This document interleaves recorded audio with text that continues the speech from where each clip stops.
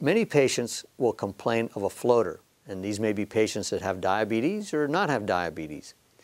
Inside the eye, there's a gel that fills up the space inside of the volume of the eye.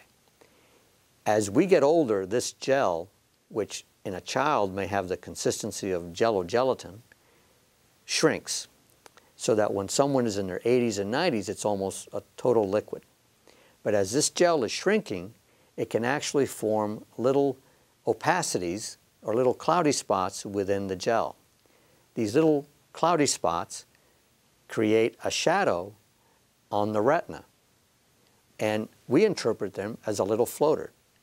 Some folks feel like, gee, there's a little bug that keeps floating around in front of me or perhaps inside my eye. And that's the feeling that you get when you have one of these little floaters that has formed in the gel. That in itself is of no significance. Most people have that, and it's typically more noticeable in certain times of day depending on the lighting circumstance.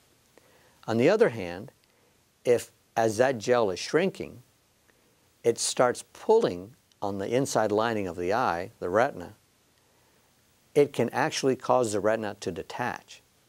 And in that process, there can be a few drops of blood inside the eye, which can then give you the sensation of floaters.